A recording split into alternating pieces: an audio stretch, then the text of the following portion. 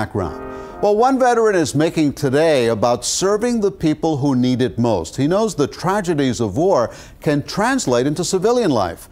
CBS 4's Maggie Newland reports he's trying to use that knowledge to help others.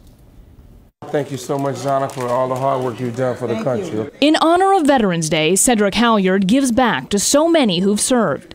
These bags of supplies are a thank you gift from school children. Thank you so much for all the hard work you've done. But Halyard doesn't just honor veterans on holidays. For him, helping homeless and low-income veterans is his life's work, his passion. Me, myself, I am a formerly homeless veteran.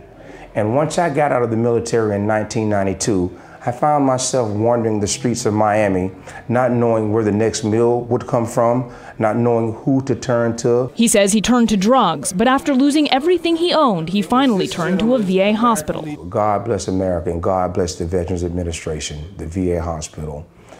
The nurse that I encountered in that VA, she said, "Son, you need help." Years later, thanks to the help of several veterans assistance organizations, he is a nurse, a homeowner, and the Veterans Outreach Director at Operation Sacred Trust. He helps veterans find employment and housing, and he lets them know there's hope. I share my story. I says, look, I was you. I sat on that same side of the table or the chair.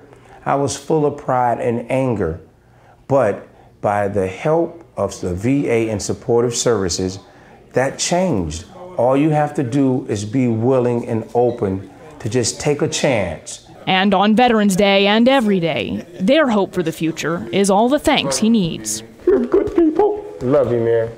Love you too.